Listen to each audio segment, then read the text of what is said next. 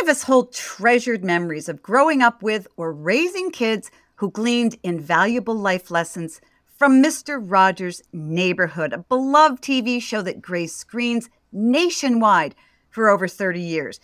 But there's more to Mr. Rogers than just his trademark cardigan sweaters. The formula behind the show is considered a proven blueprint for raising happier, healthier kids. Our guests today, Gregg Behr and Rydzewski, have masterfully penned When You Wonder, You're Learning, exploring how Rogers nurtured the tools for learning now deemed essential for school, work, and life. Welcome to Parenting Great Kids. I'm so excited to talk to these two gentlemen and the wonderful impact that they're having in the education of our kids. Let me kick things off with a quick introduction. Gregg Behr is not just a father, but a passionate children's advocate whose efforts to spark children's curiosity, foster creativity, and promote a sense of belonging have garnered global acclaim. On the other side, we have Rydzewski, a father, former teacher, and an award-winning science and education journalist. His storytelling expertise spans a wide spectrum, ranging from schools to space travel to the iconic Mr. Rogers' Neighborhood. Gentlemen, thank you so much for coming on today and talking with me about kids and education. Dr. Meeker, thank you. We feel lucky to be in your neighborhood today. Thank you. Thank you. I love the idea of just being in a neighborhood. It just makes you feel warm, doesn't it? You know, we're here together talking and we have our little micro neighborhood. Now, we've witnessed a Mr. Rogers renaissance with a documentary I was asking you about earlier, the movie starring Tom Hanks. How does your book, When You Wonder, You're Learning, fit into this Mr. Rogers Renaissance resurgence? Sure. So as you mentioned, there is an amazing documentary. Tom Hanks played Fred in the movie Won't You Be My Neighbor? Oh, I'm sorry. Tom Hanks played Fred in A Beautiful Day in the Neighborhood. And Maxwell King's biography, The Good Neighbor, all came out around the same time. So we've had Fred come roaring back into the culture. And what all of those pieces of work have to do, they're all sort of about Fred Rogers, the man, this sort of larger-than-life figure who looms so large in our childhoods, right? And Fred creates a certain feeling in all of us. You think back to when Fred walks through that famous front door. We all feel calm, right? We start to feel safe. We start to feel accepted. Our book is a little bit different in that we dig into the how. How did Fred Rogers create those feelings? How did he do that for so many people from so many different walks of life for so many years in a row? His impact is astounding. And what we found in the course of our research is that there was nothing magic about Fred. You know, his wife, Joanne Rogers, always used to remind people that he wasn't a saint. He had a careful method. He had a careful intention. He had science behind everything he did. And that's what When You Wonder, You're Learning digs into. I love it because he absolutely did create a sense of warmth and calm. I can hear his voice. I can see him walking through that door and even talking with you. It just makes you feel, oh, this is so great. Why has interest in that feeling come back, or that method of teaching? Is it just nostalgia? Is it from a sense that we have missed out on something? What is driving that? It's probably a little bit of all of that, right? There's no doubt that we feel an emotional connection. So many of us had a chance to watch Mr. Rogers' Neighborhood, maybe alongside a sibling, maybe with a mom in a living room. Generations of Americans have an emotional connection. And as we look out at our society, we're longing for that sense of neighborhoods and neighborliness and kindness. And there's no doubt that we see in a fractured political system, in challenging economic conditions, as cities and rural areas go through all sorts of undulations toward this rapidly changing social and technological era to which we're heading, there is something calling us to say, what is it that we can do? What does it mean for us to be human in these times? and create the sort of humanity and conditions that we want for ourselves and we want for the kids in our care and whom we're raising. Mm-hmm. You know, you're absolutely right. And it feels like the world feels like the polar opposite of his neighborhood. There's chaos versus calm. There's order versus confusion. And that's what I love about your book is you highlight what people want and how they think without even knowing it. So how did your idea for the book come to fruition? Simple enough, right? So Ryan and I have an opportunity to work in the field of education. Ryan's a former teacher. We've worked in the field of education for almost a quarter century, each of us. And in the course of working and supporting teachers in schools, but also museums and libraries and other places where caring adults are supporting kids, we also found ourselves reading journal articles from wickedly smart learning scientists at places like Carnegie Mellon University or the University of Pittsburgh right here in our own backyard, or MIT and Stanford. We're like, what is it that makes great learning work? Mm-hmm. And as we were reading these papers by learning scientists, more and more they were reading to us like scripts from the neighborhood. Mm-hmm. And we thought, well, that's weird. Like, here are these incredibly wickedly smart scientists with all sorts of quantitative and qualitative analysis. And it's as if they're writing scripts that might have appeared in the neighborhood decades ago. Wow. And we started wondering, is there a different story to tell about Fred Rogers? Not just the emotional one that so many of us feel and sense, not just the sense of kind neighborliness, but actually Fred, the deliberate and intentional scientist who maybe was decades ahead of his time in terms of what works in learning, and maybe has blueprints for us that matter in the years 2024 and beyond. And lo and behold, Fred matters more than ever. Yeah. Isn't that remarkable?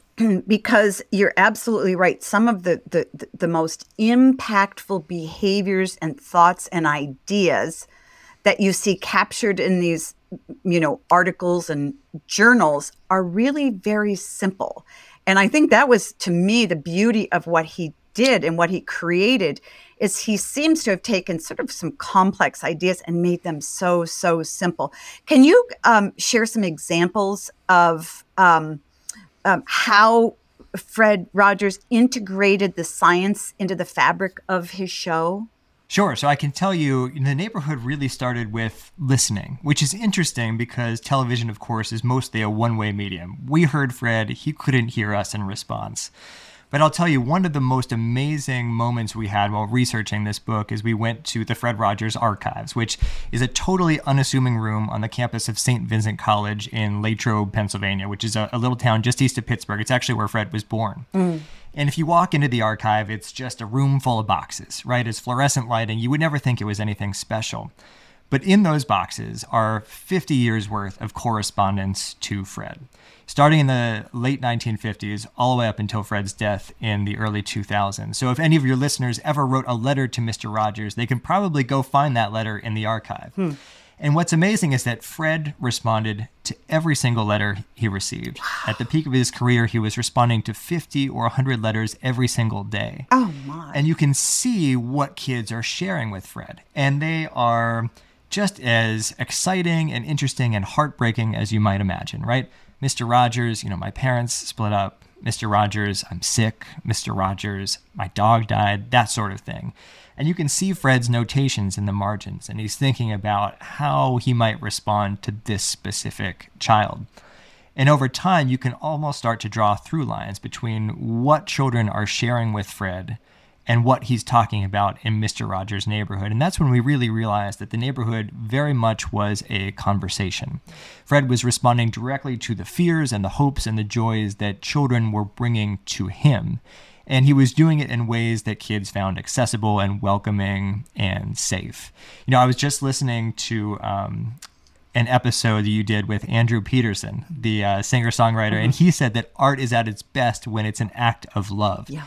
And really, the neighborhood was an act of love. It was Fred responding and telling kids that all the big feelings, the anxieties, the concerns, and the hopes they're bringing to him, all of that is okay. There's a place for you in the neighborhood, too. And we know now from science that sense of unconditional acceptance, that sense of belonging for every child is more than just a good feeling. when kids feel that, they are more likely to learn. They are healthier mentally. They're even healthier physically. The ripple effects of knowing that somebody likes us just the way we are kind of astounding. And Ryan's example from the archives signals something that's so obvious and yet so fundamentally important, and that is relationships, right? Of course, there are many ingredients that contribute to the atmosphere that allow kids to learn in wonderful, creative, curious ways.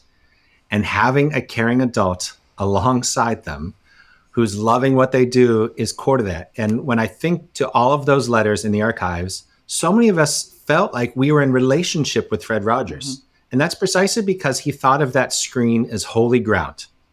And he thought about one little buckaroo, as he used to say, that was on the other side of that screen, and thought in deliberate and intentional ways, even through this seemingly cold medium, I can create relationships that are central to the other things that I'm aiming to accomplish. It's foundational.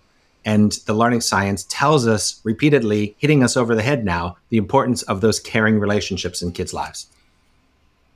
You know, you're absolutely right, and yet we're pretty poor at it. When I think about it, the way everybody knows they need to connect, they know they need better relationships, but it feels like we're going in the opposite direction. So what I'm hearing you say is that the first tool in creating a healthier environment, a healthier relationship for your child is listening. Why are we not good listeners? I think we, and when I say we, I mean parents, I mean educators, we're under a lot of pressure to do just about anything but listen to one another. I'll give you a very specific example. Gregg mentioned I'm a former teacher. After I left the classroom, I became an educator coach, which means my job was to drive from school to school across all different school districts, and I was observing other new teachers and giving them feedback and helping them sort of find their legs in the classroom. And all the schools I went to, they more or less looked the same, right? They were all built in the same era, the same sort of 50s, 60s architecture. They had the same level of resources. They had the same mix of new and experienced teachers. But there was one school that was different. And I could not put my finger on why it was different. Because when you walked in, you just felt good. And it wasn't anything I could point to. Something was different. And finally, I asked the principal, I said, look, this is going to sound crazy, but I need you to explain to me what's different about this place, because I can't pinpoint it, and so many kids could benefit. Clearly, your students are. And she laughed, because right away she knew what I was talking about. Wow. And she said, what we do differently is, for the first 2 weeks of every school year, we don't teach any content. All we do is build relationships with our students. Now, they had very intentional ways of going about doing that. They weren't just sort of sitting around chatting for 2 weeks. But she said, every year I get flack from my school board, I get flack from other principals and from my superintendent because they want us to jump straight into testing. She was under all this pressure to do anything but listen to the students in her building. But she said, you know what? Every year we take this 2 weeks. And every year we outperform all the other people who are telling us not to do it. And it was that moment I realized it was just an encapsulation of relationships often seem like a nice to have, right? They often seem like once we get the real work done, then we can talk about relationships. Mm-hmm. But what Fred was always reminding us is that relationships are the work. Without them, nothing else can happen. And so I think we need to give ourselves permission as parents, as teachers, as adults, to do that listening, to resist the pressure to do other things until we've done that listening. Because if we don't do that listening, we're not going to go anywhere. Listening can feel intimidating to parents because parents sometimes don't want to hear what they think their kids are going to have to say. And it requires work. It requires a discipline. Listening to a child, even a teenage child, a 5-year-old child, takes discipline because it means you have to shut out everything else in your mind if you're really going to listen. And from my standpoint, I'm kind of a professional listener because I've been practicing pediatrics for over 30 years, and I've just listened to thousands of kids and their parents and, problem solving. And I love it personally. It's fascinating. It's much more fascinating to listen than it is to tell them something. But often I would think parents are under the same pressure a teacher is, and they feel that, well, I only have 15 minutes with my child. It must become a teachable moment. Therefore, I need to say something. I need to influence this child's life to get him to become successful. But what you're saying is that really doesn't build a relationship. Relationship is the foundation for every interaction and success. I don't mean financial success, whatever a child is going to have in their lives. You also talk about the tools, the other tools, curiosity, creativity, and collaboration. Talk about how we nurture the curiosity and the creativity in children of all ages. Yeah, so it's so important when we think, for example, about curiosity, that kids know that it's okay and it's good to wonder and to ask. This is maybe best explained by another example. Hedda Sharapin, who worked with Fred Rogers, beginning on the initial production in the 1960s, continuing for decades, relayed this example to me and Ryan of walking into a classroom because she was there to watch a master teacher do her thing, right? Like this is a special moment. And she walks in and she sees this wicker basket. Classrooms are crowded. There was this large empty wicker basket, thinking like, well, this is weird. Like this is taking up space. But, Hedda goes to the back of the classroom. And in fact, she watches great teaching unfold in this classroom space. Now, and these kids, importantly, they're asking questions. So that's good, right? Now, sometimes these questions are right on point with the instructional plans that the teacher has in mind for that day. And of course, in that moment, pedagogically, she's taking the moment to respond to that question. But more often than not, these kids are asking questions that are coming right out from over the left field wall, right? Like they just, they're like crazy questions. Mm-hmm. And it's a reminder that kids bring their full selves, right? Like they bring their full selves. They're not just like vessels that you open up and pour things into. They're bringing everything that's happened to them, their experiences, things on the mind into that setting. The wonderful thing about that teacher is that she was taking the moment to notice the question, to acknowledge it, to physically write it down on a piece of paper, and then putting it in that wicker basket and saying, later together, we're going to wonder about the answer or answers to your questions. Mm-hmm. Now, Dr. Meeker, there are all sorts of small tactical things happening in that moment that are adding up to an atmosphere that encourages creativity. There's the sense of psychological safety. Like this is a place where it's okay to ask questions, no matter what my question might be. That there's a caring adult in this space that's going to help me figure out the thing that's on my mind, right? Like these things are so important to the atmosphere, whether it's how we greet kids at the door, the exit that we provide to them when they leave our presence, sometimes just being present to them and listening as we were just talking a moment ago, or doing things that physically demonstrate to kids that it's okay, it's good to wonder and to ask. And that Ask It Basket example illustrates that in the most beautiful of ways. And that's something that, parents can have on their dining room table, an Ask It Basket at home for the little kids that they're with or their grandkids. It's all these little moments that show children, again, that their big feelings, their big questions, it's all okay. I'm going to put one on my table for my grandkids, the Ask It Basket. I love it. But I was thinking you need two, because in order for a parent to pay attention to the question and to answer or to have the kids answer the question, you answer the question, it means you need to put other things aside, i.e. your phone. Yes. Because you cannot concentrate and really pay attention to a child of any age if you have your phone in your hand. And it's interesting to me because I have more kids complain about their parents' phone use than I do parents complain about their kids' phone use. Because kids know if you're distracted and you're not paying any attention, you pretend you're paying attention, texting on your phone. Yeah, I'm listening. Give me your question. They're not going to give you the question because you're really not paying attention. And a lot of what you're saying sort of flies in the face of modern education, where we're just trying to get kids lined up with information and more information and more information, and there really isn't that great sense of human interaction. That's a fabulous example of how we develop a stronger relationship. We encourage kids to express themselves, be creative, and to ask those questions. Can you give us a few more examples of simple things that parents of younger kids, as well as parents of teenagers, that they can do to capture their child's attention, but also to discipline themselves to give their attention to their child?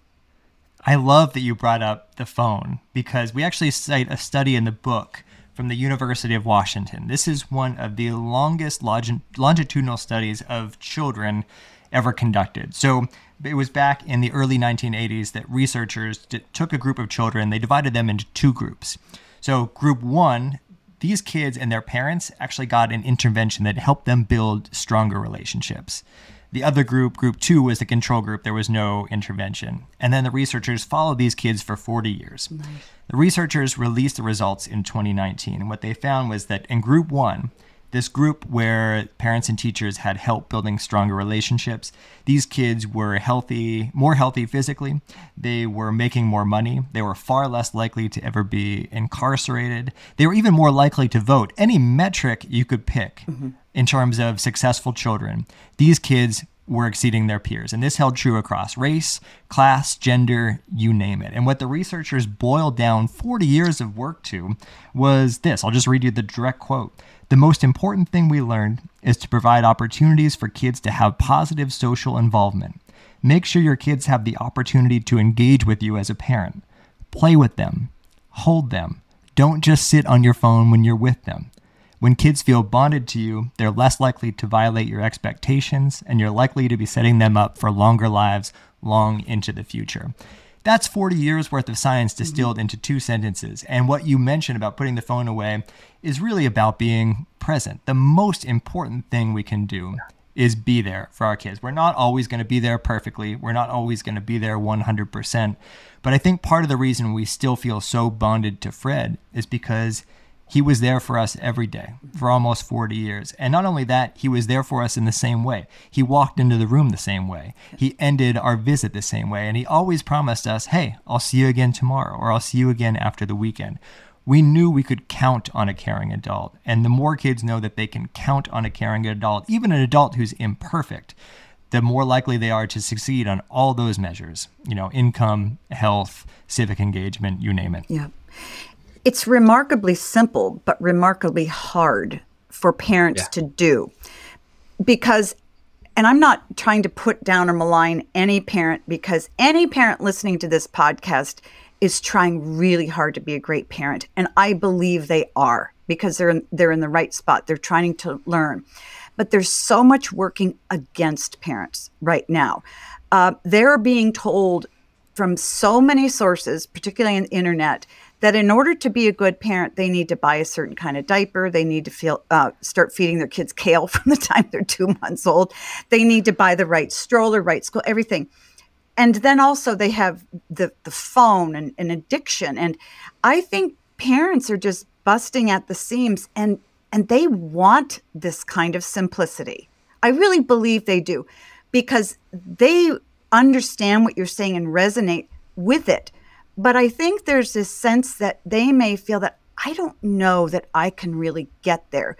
Will you speak to that parent who says, this is a great idea, but being really present for my child I just don't know how to do that. And I don't know how to work it into my busy day. Well, when we talk about Fred Rogers, one of the things that Joanne Rogers, his wife, told us and reminded us and said to us, don't present Fred as a saint, right? Fred was not a saint. Fred was a human being. He got mad. He got angry. He went through all of the same human emotional things that we all do. And no one worked harder at being Fred Rogers, she said, than Fred Rogers himself. Mm-hmm.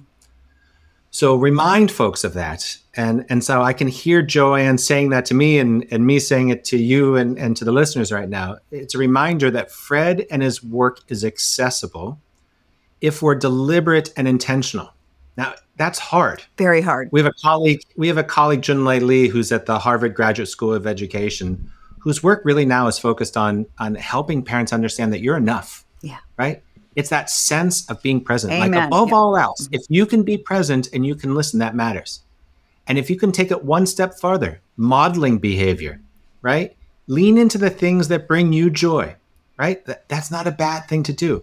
If you love baking or you love getting on your skateboard, or if you're going to pull out your old guitar, pull it out, right? Like, be playful, but do the things that you love, because as Fred Rogers reminded us, the best teacher in the world is the one that loves what he or she does and loves it right in front of you. If you can do those types of things with your kids, you're going to contribute to the atmosphere in which you want to be raising your kids themselves, and they're going to be more connected and want to be in your presence. It is simple, but you know what? It's actual rocket science. It's hard work to do well, and we just need to be ever more deliberate and intentional. The hardest things to do in life are the simplest, and but they're the most rewarding and the best. So I'm hearing you say, here's this parenting program, and we're talking to parents about how to be better parents.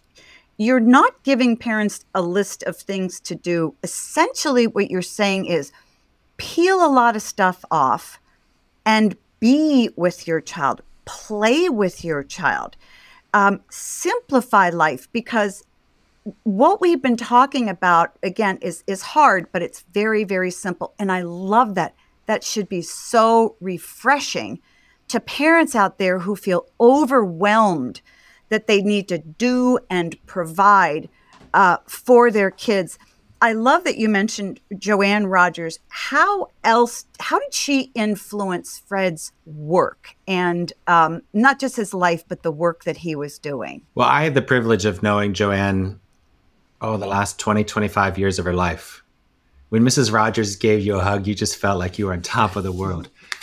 It is just so clear that theirs was a partnership. And we saw that reflected after Mr. Rogers' passing, the way in which she was really careful about preserving and advancing his legacy, right? She was so proud of her husband and the work that they did. And I think I wasn't there in the household, and I imagine that everything that they did was a partnership, which also is a reminder about Mr. Rogers' neighborhood itself. Right? Because yes, it was Fred, but it was also David Newell, and it was Hedda Sherapin, and it was all of those folks at WQED. There really was a genuine team of people, including Margaret McFarland, who was a remarkable psychiatrist at the University of Pittsburgh, who became Mr. Rogers' lifelong mentor and dear friend. There's no doubt that in his work, Fred leaned in on the learning scientists in his own neighborhood, the pediatricians, the teachers in his lives, and his own family as a real source of support for the work that he was privileged to do. And one other thing we should say about Joanne is that, Gregg and I have had the pleasure of talking to parents and talking to teachers all over the country, all over the world since this book came out, and hearing about the impact that Fred had on them. But the greatest honor of this whole journey is actually having a foreword in the book written by Joanne Rogers. Now, as far as we know, this is the last public-facing thing Joanne wrote before she passed away. It is, in our opinion, it is the best part of the book. We want your listeners to read the whole book, but like if you only read one part, it's a wonderful piece of writing, and it drives home the fact that that partnership that Gregg mentioned. She was such an incredible steward of Fred's legacy, and she reminds us that, all of us can do a version of what Fred did. That doesn't mean we copy what Fred did, but all of us can create the sort of atmosphere that Fred created for us. We can all create those feelings of warmth and safety and acceptance for ourselves and for the people around us and for the kids that we care for. And Dr. Meeker, you've heard us use the word atmosphere a few times. This actually comes from Fred himself, because a journalist one time was asking him about Mr. Rogers' Neighborhood and what is it that you're doing with this television program? And he described it. He said, I'm creating an atmosphere. Well, that's what you and I and other parents and grandparents and those who are entrusted to care for kids can do. I mean, that's essentially what we're talking about today. Not to copy Fred, but in our own way, in Gregg's own way, in Ryan's own way, in Dr. Meeker's own way, to create that atmosphere. And yes, there are elements to that about being present and about listening, but there are tactical things we can do, like that Ask It basket, or creating a maker space in our house, or doing Saturday experiments and really inviting some, curiosity and whimsy into our lives. And we try and capture some examples in our book of the simple things that we can all do, but also the systemic things that schools and museums and libraries and other sites of learning that are present in the lives of kids and caring adults can do to create that atmosphere in our cities and our rural areas and all across this great country. I was going to ask you, who was your target audience when you were writing it? But your target audience is enormous because you're talking to parents and grandparents and teachers, aunts and uncles, anybody who really is passionate about kids. And that's what I love about it. So you've been working in the educational space. When you go to schools and you're talking with teachers or principals, what are the three things that you want them to know and learn and put into practice after you leave? I can tell you, we might actually have different answers for this, Gregg. Yeah, go ahead. Yeah, it'd be great. Go ahead, Ryan. So for me, the number one thing that I like to leave audiences with when we speak to them is, we ask people, what's the most memorable way someone has ever shown you how much they care about you? And the stories that we hear, the things that people share are absolutely beautiful. And we do this little exercise that Fred himself used to do, which calls us to, think of the people who cared for us, the people who wanted what was best in life for us. And then think about how is it that we can follow their example and make goodness attractive, as Fred himself used to say. He used to say the toughest assignment you'll ever be given is to make goodness attractive. Now, we all have people in our own lives who are proof that making goodness attractive is possible, right? Maybe it's a parent if you were lucky. Maybe it was a teacher or a friend. For many people, maybe it was even Fred Rogers himself. I mean, a lot of those letters that I mentioned earlier are not just from kids. Fred got letters from adults. He got lots of letters from folks in nursing homes, people just thanking Fred for being a presence, a caring presence in their lives. And so if we leave people with anything, I want people to leave knowing that they have the power to be that Fred-like person in the lives of the people around them. They might not recognize it. They might not even be familiar with Fred Rogers, but all of us have something that's worth giving. Mm-hmm. And I hope that what we do when we talk to folks, and I hope that what we do in the book for readers is give folks both a prompting to look for that thing, but also space to think about it and some inspiration to consider how they might act on whatever it is that strength is and make the world better for themselves and for their neighbors. And you mean the strength inside of them if they're looking? Inside of themselves. Okay. Because as a parent, I'm sitting here thinking, okay, now what can I do the next time my grandkids come over to make them feel warm and accepted? And so a parent or a teacher would find the goodness that they can bring to that child that's going to help them to listen and help them want to learn and be curious and to create that atmosphere, correct? Because sometimes it can seem a bit elusive for parents. I know it was second nature to him, but so that's specifically what you're talking about, right? Sure. And we give all sorts of examples in the book of how people are doing this in their own lives and how you might adapt those examples for your own kids, for your own situations. But I think the core, what Fred was always telling us was be more like yourself. And so we have to think as adults about what are the things that light us up? Who are the people that light us up? How can we love those things and love those people and love them in front of our children? Love it. Yep. Thank you. So, Dr. Meeker, I do think it's important to note it only became obvious to us that it was second nature to Fred because of how deliberate and how intentional he was. The really important and interesting part of Fred's story is that when he was enrolled at the Pittsburgh Theological Seminary and started volunteering and working and studying at Arsenal Family and Children's Center, that he met folks like Margaret McFarland, but also Benjamin Spock, the doctor who wrote Baby and Child Care. He met Eric Erickson. Wow. Folks like pediatrician Brazelton and others were coming through. So he learned from all of these pediatricians and psychologists and psychiatrists, and he applied it in the most seamless ways possible to lyrics and puppetry and poetry in a way that we didn't notice as viewers, and that we as adults can now go back and look at and to say, how did he do that? How is he deliberate and intentional? If I may return quickly to that question, because I loved that you asked Ryan about three things. And I have a similar but different set of three things.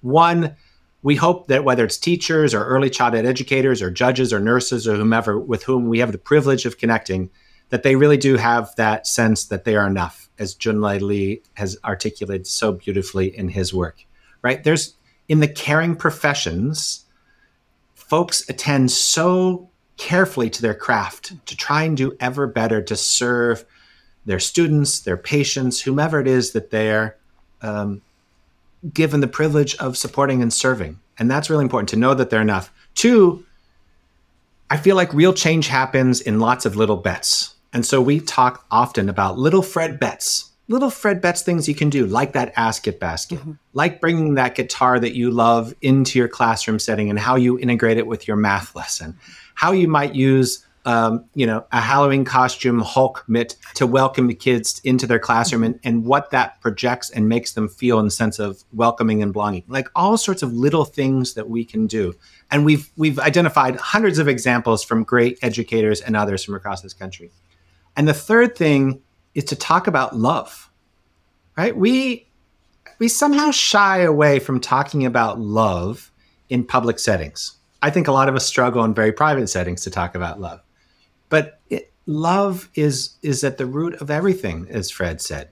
And it's important that for those of us in the caring professions, whether it's a group of first grade teachers or the librarians who've gotten together, to really talk about how are we loving our students and their families, and in what ways are we demonstrating that, and how are they feeling about that, and talking about that out loud so that we give a real language and specificity to what we mean by love. I love it. No, you're absolutely right. Yeah. I have one final question for each of you, and I love saving the best for last. So I want to talk about Gregg and Ryan now. In writing the book and in knowing Joanne Rogers and Fred Rogers, how have each of you been changed personally? You want me to share first, Ryan? Sure, go ahead. So co-authoring a book like this, as I was lucky enough to do with Ryan, you're right, it becomes personally challenging.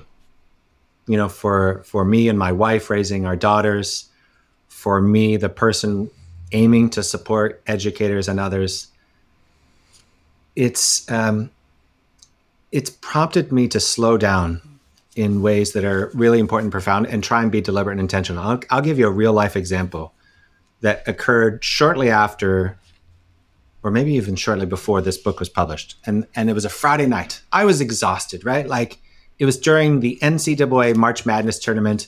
I wanted nothing more than to simultaneously watch 5 college basketball games, right? I was exhausted. And I'm sitting there in my living room, and my daughter's resting next to me with her head on the side of the sofa. And she turned to me, Dr. Meeker, and said, "Daddy, am I going to be shot?" Which for me came out of left field. Yeah. Now, sadly, I suspect there are a lot of your listeners and families who've heard that question, maybe even multiple times. For me, that moment was the first time that I'd ever heard that. And that's a scary moment because I felt anxiety. I didn't even know how to respond. And in that moment, Dr. Meeker, it was as if all of the lessons of co-authoring this book came back to me. Mm-hmm. One, let your girl know that she's safe, right? Acknowledge her question. Don't ignore it. Let her know that you actually don't have the answers to her question. Acknowledge that it's a little scary, that it's even scary to me, and that together we're going to figure and sort things out together. I feel like I've had so many moments like that, whether it's profound like I just described, or the little moments when, you're hurried and trying to get breakfast and get to the bus stop, right? Like, I've had so many moments in my life where the lessons of Fred have come back to me to say, how might I be ever more deliberate and intentional in the atmosphere I'm trying to, create for myself and for my kids together with my wife? And look, I mess up a lot. I fail a lot. Oh, yeah. I get angry. I get mad. I am far from the person I want to be, but it gives me a blueprint for what I might do and how I might do it. My guests have been Gregg, Behr and Rydzewski.